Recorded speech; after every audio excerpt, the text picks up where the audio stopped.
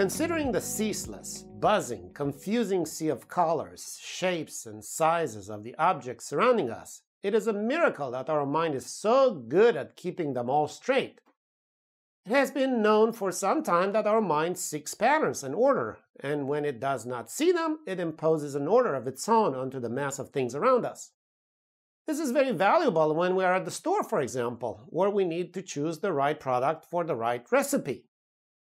However, the patterns of our choices are not capricious. They come out of certain principles for organizing the world, which might very well be hardwired. There are different ways to identify and call these principles. We will use one of the most intuitive, unceremoniously yet memorably called C.R.A.P. Mind you, there's nothing scatological about C.R.A.P.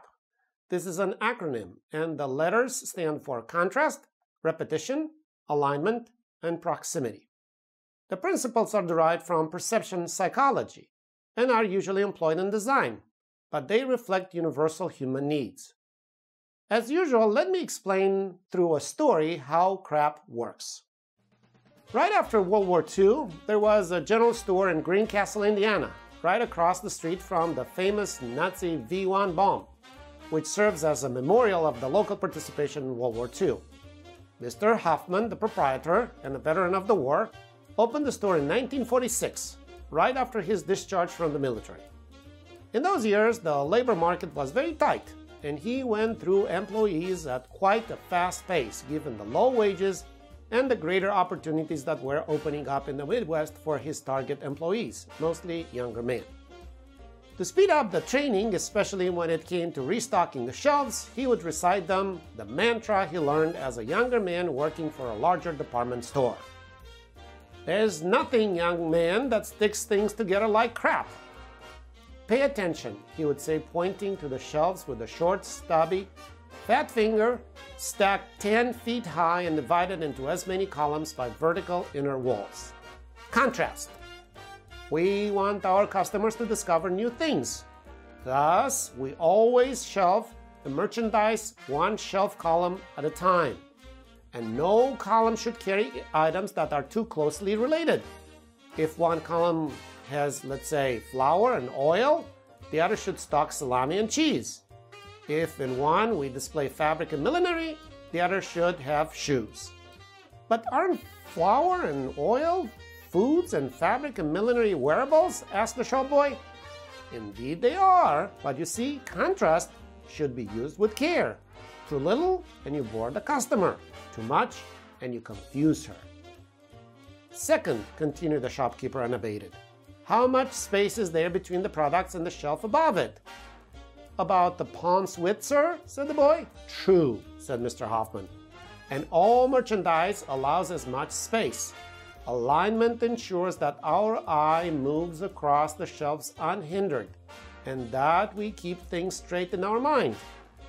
Now, third and most important, said Mr. Hoffman, taking an imposing pose. Come closer. Come. Mr. Hoffman asked the shop assistant to stand straight in front of the shelves looking ahead. What do you see? Asked Mr. Hoffman. The fourth shelf from the top, sir. No, son. That here is what we call the eye-level shelf, or the money printing machine. That's where we repeat across the columns the merchandise with the highest margin. That is not the highest priced or the highest quality stuff. It is the stuff that makes us money. Repetition is the mother of all wealth, decreed Mr. Hoffman.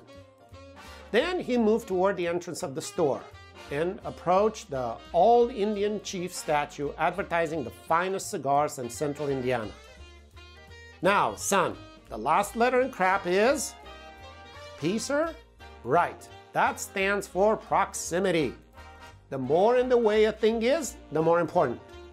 Take a look at this old chief here, said Mr. Hoffman, knocking on the wood of a life-size statue of a Native American chief holding a pipe. It is my true money maker. We make more money from selling cigars and cigarettes than from any other item. Thus, he is at the door, right in the way of the visitors, and next to the cigar cabinet, which blocks the way on purpose. So remember, just like Mr. Hoffman, when you visualize your data, contrast values and examples. To avoid boring the viewers, repeat values that are the same in significance and value. Align them to keep the attention focused, and put important messages as close to the people as possible.